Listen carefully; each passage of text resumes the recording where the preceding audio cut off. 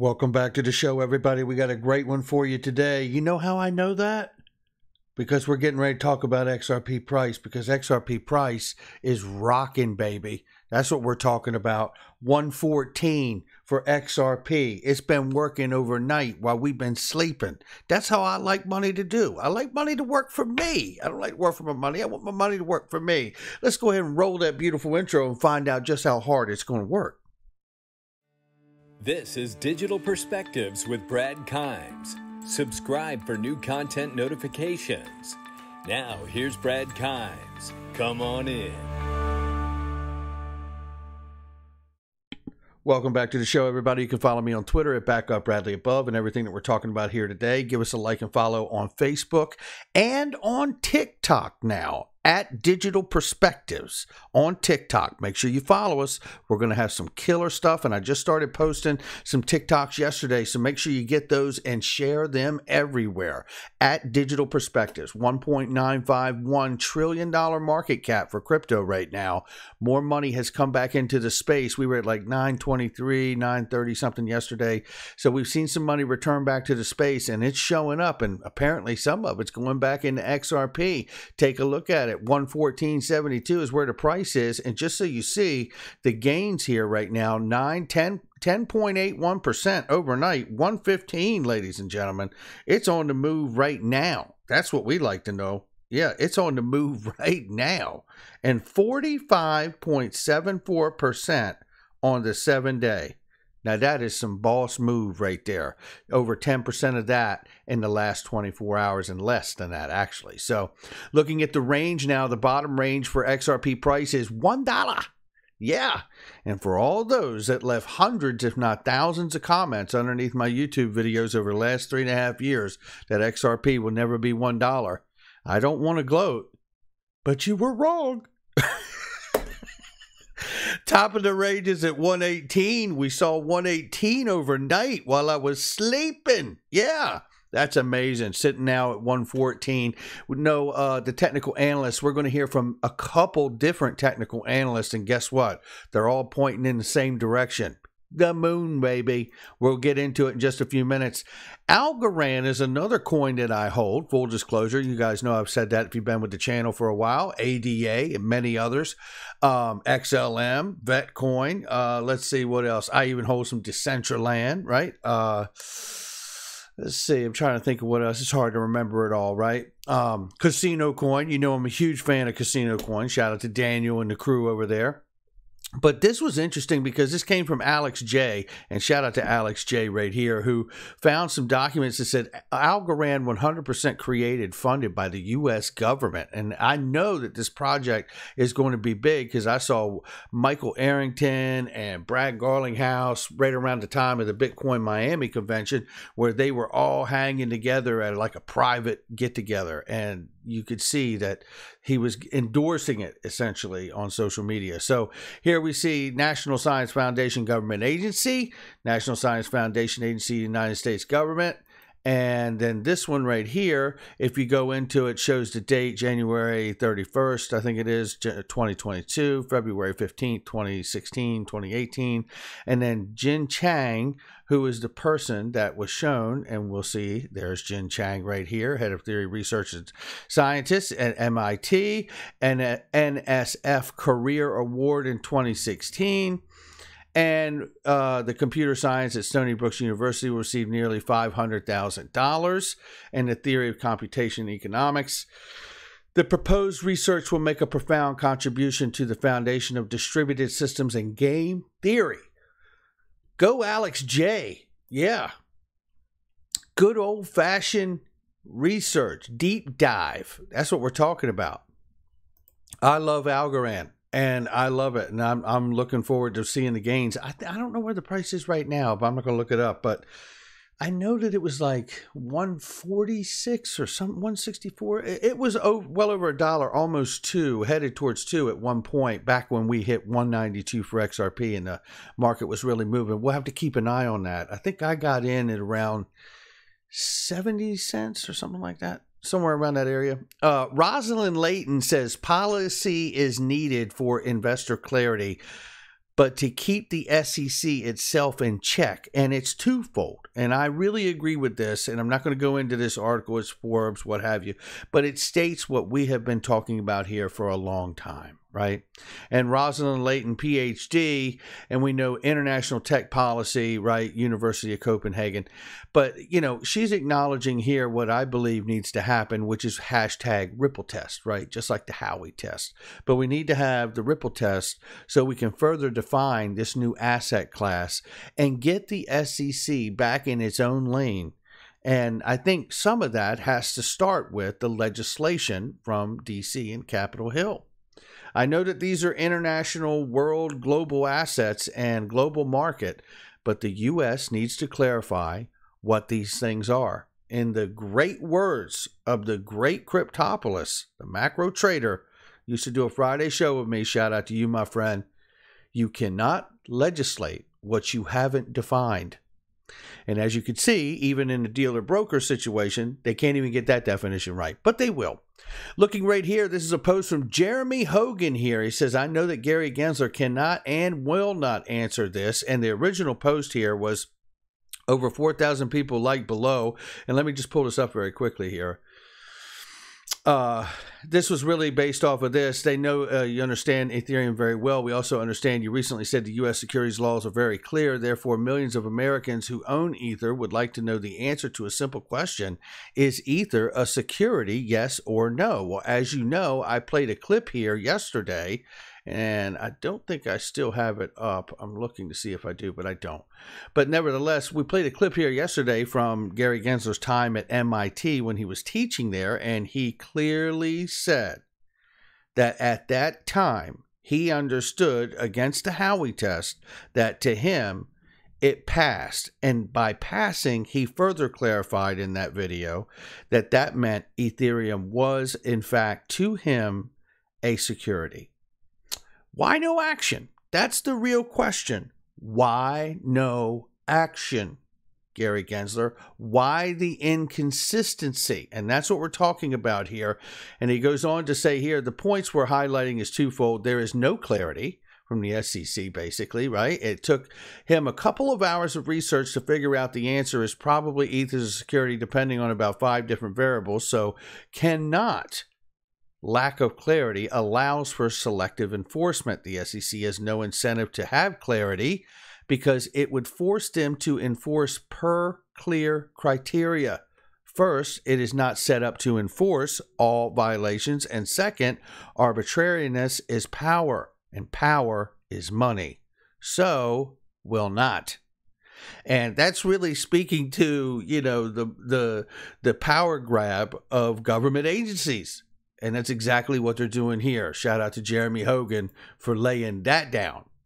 This is BitBoy right here, and he's at it again with an XRP update. And I want you to listen what he's saying here. Okay, he says he's got an inside source here about the lawsuit. Listen very carefully. Now, I want to tell you what I've been told, okay? I want to tell you guys this. And I think I may have mentioned this. So here's what's going on with XRP. We're being told that this motion to seal is from the XRP side, from the Ripple Lab side. False. That's not true. SEC is actually, the SEC wants this sealed. And of course, so what we're being told is that XRP wants this sealed. That is not true. The SEC is handing this down to be sealed. They're making it look like it's from the Ripple side. Now, if that's true, there is a lot of credence to the fact that there could be a settlement in play on the backside. Keep listening. It makes perfect sense. They didn't even want William Hinman to do a deposition. And that's a fantastic point. And because of that point is why I'm playing this video. BitBoy's great. I like BitBoy a lot. He is the biggest YouTuber in the crypto land, and hats off to him. But he doesn't know more about XRP and Ripple than we do. So we have to try to balance these things that he's getting from these unknown places against the many, many years of what we understand about this whole entire journey with Ripple and XRP. And that has a lot of weight. The SEC, in fact, fought very hard to not have William Hinman sit for a deposition. Let's keep listening. They didn't even want his previous comments known public. So of course they don't want what he's saying now to be made public. So Ripple's letter motion to seal exhibits filled the crypto community with settlement speculations between the SEC and Ripple. And once again, do you guys want another prediction that's going to come true? I said it the other day. We are going to see this settle by mid-September. Now I want you to look at the current price action that we're looking at, right? We were at 115. We just saw 115. We're at 115 again right now, right? So think of that for a moment, what he's saying. And we get a settlement in September. What do you think's going to happen to price? The price is moving in the face of an SEC lawsuit. Now, what do you think's going to happen when this thing resolves? Mid-September, about a month away, we are going to see this get settled. Could be much quicker than that. It could be much quicker than that, but by the middle of September, Ripple has offered to seal parts of William Hinman's deposition. This is the only channel you're getting this information on, by the way. This is the only channel that's got this information. Let's not get too crazy and carried away there. We love BitBoy, but they're offering to seal. Why would they be offering? Because they've been prompted from the other side. The SEC can't possibly say they want it sealed. Why would they want it sealed? Because they know for sure they're going to lose a lawsuit, and because they know the reverberating effects that this is going to have on other crypto projects the SEC is going to go after. I certainly believe that Ripple will come out of this lawsuit in much better way than it went in. But I also want to encourage people to think that if you think Ripple's going to come out of this unscathed and the SEC loses this clean slate and they don't get anything, no fines, no money, what do you think the SEC brought this case on for? They've done this a bunch. This isn't their first rodeo, right? So at the end of the day, I don't know about a clean slate win. I think there will be some fines. And for that, if the SEC does get fines against Ripple for, let's just say, options contracts for over-the-counter deals, which is not the end of the world, the SEC will hang its hat on the fact that we got fines, we got money, we won. That's how they'll say it, right? So no matter what, I think that summary judgment or a settlement will come in the form of, what is a compromise? It's two or more parties agreeing on things that they won't get that they wanted, right? So we'll keep listening. So if it all becomes public, then a lot of these projects will probably be protected in the future. So, think about this. Settlement speculation. Why is there settlement speculation here? And first of all, I want to add to this point here about the rest of the companies that may be in question, the rest of the projects and tokens that out here that could be in question if the stuff isn't sealed. I think that's where we see legislation come in, define this space at least enough to open up the logjam that we currently have, to allow the big money to come in and get behind the innovation and give us 6 months, 12 months, 18 months to figure out which innovations, which technologies actually prove out, because that's the way the internet worked, the internet age, and that worked great for us, right? There's a reason that Apple, Google, Amazon, YouTube, all these things came from where? Where'd they come from? They came from right here, right? Innovation in the USA. I do not believe, as much as it looks that way and has felt that way for the last couple of years, that the US is behind. They're not going to let it happen. They're going to do some very, very broad, simple things to clarify what these things are and how to get this market opened up again, develop public-private relationships for stable coins. And next thing you know, they're in control of the on and off ramps to this digital world, and this space will go nuts. And don't forget about Hester Peirce's 3-year safe harbor rule. That could be laid in after legislation to really make everyone comfortable enough to understand you are free to move forward until you're able to define what your project is. SEC has prompted Ripple to make this, to say they want this sealed, probably as part of a behind-the-scenes attachment to the settlement deal. That would be fantastic. And shout out to BitBoy, man. Not trying to be combative to him, but we've been in this space a long time. So we have to balance a little bit of what we're getting from him and others against the many, many years of research that we have all been doing. And that is why you do your own research, your own due diligence. Because when you hear these things, you can weigh it against the many, many years of what you have understood for yourself. All right, looking right here, James Rule XRP says, boom, crypto banks. Look at all these banks. It says a post that was shared by Michael Val, 5 links originally, Hall of Famer here. Over half of the 100 largest banks in the world by assets under management reportedly have exposure to cryptocurrency and blockchain technology. This is just some of them.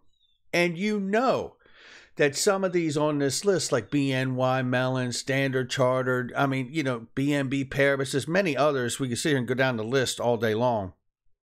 MUFG, they're working with Ripple. We know this. And you can come over here, companies invested in Ripple. You can see this, R3, right? You can just see all these companies, HQLAX, right?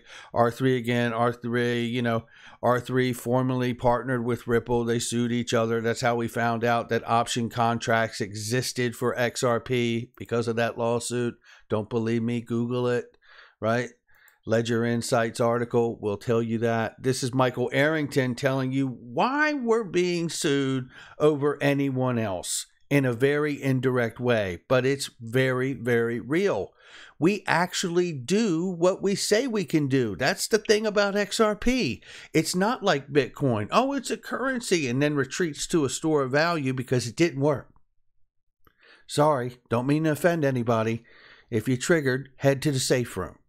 You can scream for an hour.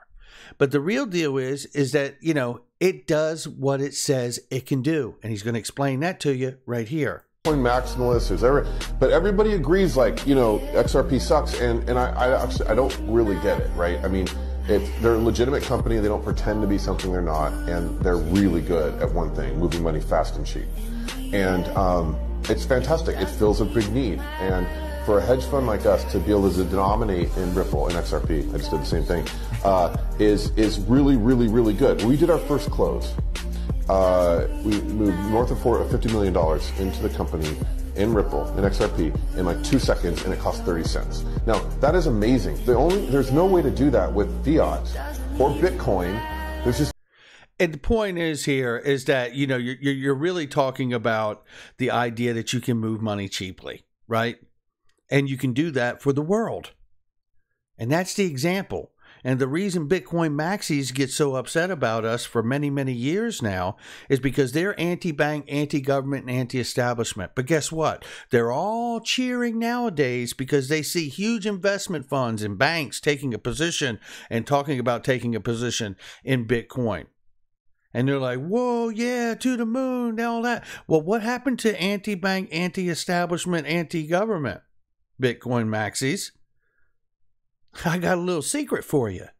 See, once these big entities, banks, hedge funds, put their big institutional money into this thing, they have deflowered your queen. Your anti-government, anti-establishment movement has just been kaput. Why? Because now that their big money is in Bitcoin, if they change their mind and take their money out of Bitcoin, you and your Bitcoin maxi friends will be shucking marbles around back and forth on your phone. Because that's about what it'll be worth. And at some point, you may see Bitcoin get flipped in market cap. And what happens then? Because it's obvious that the tech doesn't work for a payment system. Certainly not efficiently, not time nor cost. So for me, this isn't even maxi talk from my side. This is, you need to answer these things for yourself if you're holding Bitcoin. Is this the digital age of the tulip craze? I'll let you figure it out. Just in case you guys are lost on where XRP is going, let's get back to that part. Crypto Maniac 101 has been a TA person out here for a long time now, and he feels very bullish about $12 to $18 is his main target. Anything over that this year is a bonus. This year? Damn. Now, you factor in if BitBoy does have the right information about a settlement before the end of this year, then I think that's an easy jump to 12 to 18 bucks, right? Somewhere between 10 and 20 bucks. And then we see this from Crypto Wizard is another killer technical analysis team. Check them out. XRP closed very strong today and it broke 104, and obviously now we are well above at 115, and it says Bitcoin has a large, unless Bitcoin has a large dump for some fundamental reason. His eyes will be focused on $1.40 as the next major resistance target. How about that? Who'd be upset about that? Not this guy. And then this is Coins Kid. Shout out to Coins Kid. Give all of these guys a follow. They work very hard to get this information out to us. And I want to bring you in right about here and listen for about 2 minutes here to what he's going to talk about. Again, if you don't catch it, he does say if we roll over to the downside, it could go all the way back to 85 cents in a huge pullback if it wants to. But as of right now, all signals are pointing to a bullish upside, just like everyone else is saying. Let's listen. $4.54, which is pretty much tying in with all $4.54, an immediate target for going up on the upside. Just want to make sure you see that. Let's keep listening. our technical analysis at the moment, okay, but because we see it like that, it doesn't mean it's going to happen, you know, not 100%, but it is adhering to some structural support. And this is what I say to you about structural support in these charts, okay. It's structurally sound for continuation. Until it's not, you're looking at continuation. So yeah, this green line, we'll keep it in there. I do anticipate at that point, you know, if we do go through a level like that, that could actually offer a fantastic short opportunity there for XRP. For any of you that are watching the videos, you could be looking at a whopping 49% short op down to the 20 EMA. Very similar scenario like this, what we're going through. But again, equally, you know, if we come up here, because the market's extremely bullish at the minute, if you was to come up here and break that, then obviously you've got a further upside target right there, wherever it is, to a technical target. You'd be looking at 118% trade. So yeah, that's XRP. It's doing really, really well. That's a zoomed out perspective, okay. So these trend lines, look, support, resistance, back tested hill support, the 050 retracement, absolute boss. XRP looks amazing. Really, really bullish. Really, really bullish. But again, it is going to run into resistance, and this is normal, okay? It is normal.